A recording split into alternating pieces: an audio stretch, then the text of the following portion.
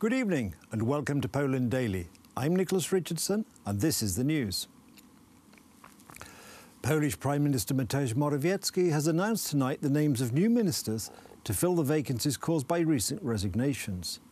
Dr Adam Niedzielski, the current head of the National Health Fund, will be the new health minister, and Professor Zbigniew Rau, the current head of the Sejm's Foreign Affairs Committee, will be the new foreign minister. To stanowisko obejmie pan doktor nauk ekonomicznych. The new Minister of Health will be Dr Adam Niedzielski, who is at present the head of the National Health Fund.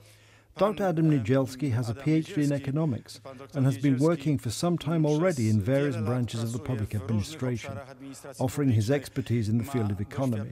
Therefore, he has tremendous experience in managing the functioning of various government institutions, like the Ministry of Finance, Ministry of Justice, other ministries, and also the Social Security Administration.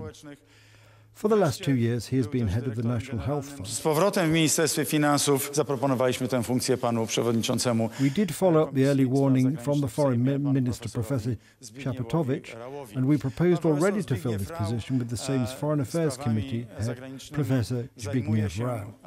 He is very experienced in this area and has spent many years involved in foreign policy projects. Sprawy związane z tematyką zagraniczną. Alexey Navalny, a leading Russian opposition activist, is fighting for his life in hospital in Omsk, Russia. Navalny became ill on the plane flying from Tomsk to Moscow. Those close to him are suggesting that the politician may have been poisoned. This will be yet another attempt on his life, as last year he was also poisoned. 3 years ago, an unknown perpetrator poured acid on his face. Alexey Navalny's spokesperson, Kira Yamish, announced the politician's poisoning on Twitter today. Navalny was taken to hospital in Omsk. According to Yamish, the opposition figure and Putin critic is unconscious. The information was confirmed by his doctor. This morning, Navalny was flying back to Moscow from Tomsk. During the flight, Navalny felt ill. The plane quickly landed in Omsk. Alexei is suffering from toxic poisoning. We're now in an ambulance on our way to the hospital. I can confirm that the patient is at our hospital. He is in a serious condition, on a respirator, but his condition is stable. This is a possible diagnosis. We're trying to eliminate or confirm it. The treatment process is continuing. Videos which appeared on the internet showing Alexey Navalny being taken out of the plane and escorted to an ambulance by emergency services have aroused much speculation about the possible poisoning of the leading Russian opposition figure. According to the Interfax agency, Navalny's preliminary diagnosis indicated that he is suffering from poisoning with an unidentified psychodyspeptic drug. However, the politician's doctor did not confirm this. Poisoning is one of the possible causes of the deterioration of the patient's condition, but beyond that, there can be many other reasons that lead to the same clinical symptoms. One of the videos posted online shows Alexey Navalny drinking tea in a cafe at the airport.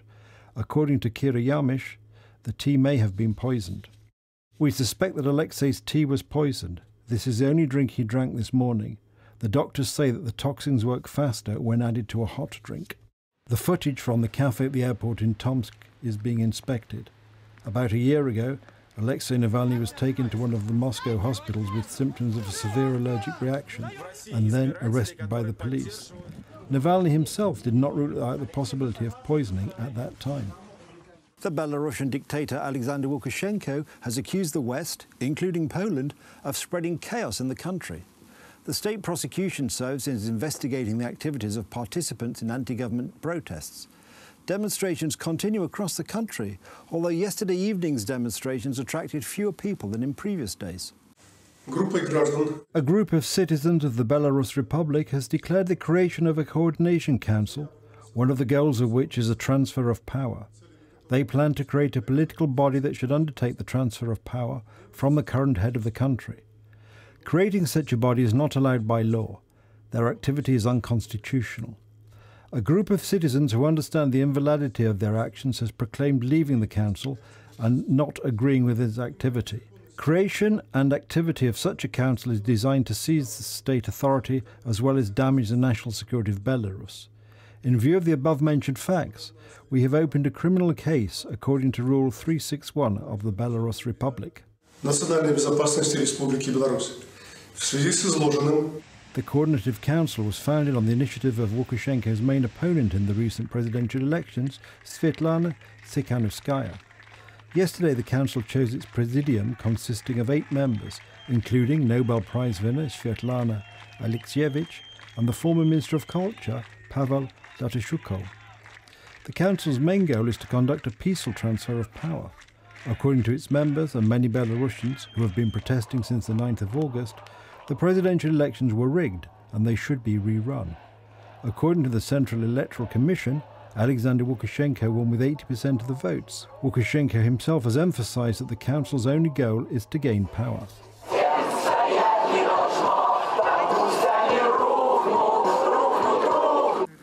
In one of the largest demonstrations in recent years, hundreds of thousands of Argentinians took to the streets to protest against President Alberto Fernandez and Vice President Cristina Kirchner, who many say is the person actually running the country. The reasons for the demonstrators' anger was the announcement by the government that the coronavirus lockdown will continue and judicial reform, which is seen as an attempt by Kirchner to avoid prosecution. The huge crowds were expressing their dismay at the Fernandez government. Their grievances include the state of the economy, lockdown measures across the country, and proposed judicial reform. We are against a judicial reform which is against democracy.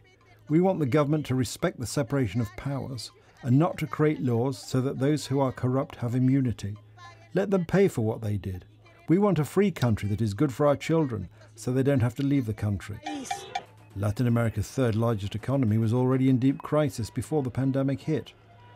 The health crisis is now expected to shrink the economy by around 12% this year, driving millions into poverty and leaving almost 6 out of every 10 children and adolescents below the poverty line, United Nations data show. I am here because it is a complete movement against institutions. All that we are going through. They can't go about destroying the country.